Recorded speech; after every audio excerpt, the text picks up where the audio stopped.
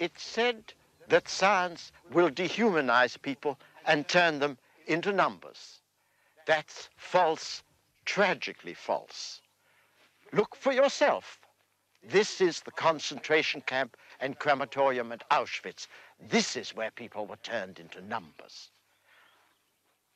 Into this pond were flushed the ashes of some 4 million people. And that was not done by gas. It was done by arrogance. It was done by dogma. It was done by ignorance.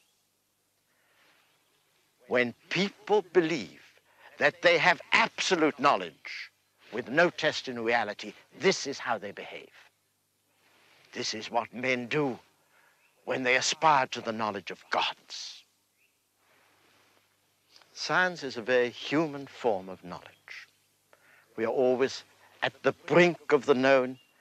We always feel forward for what is to be hoped.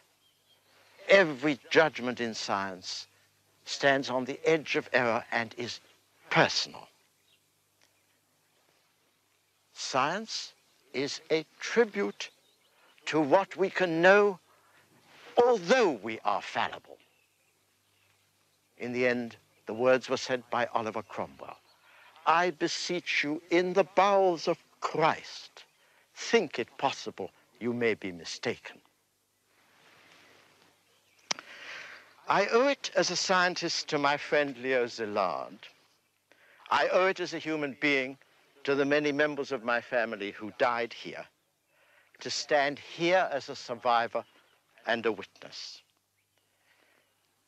We have to cure ourselves of the itch for absolute knowledge and power.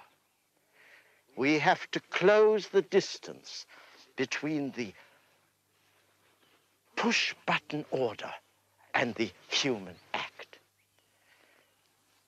We have to touch people.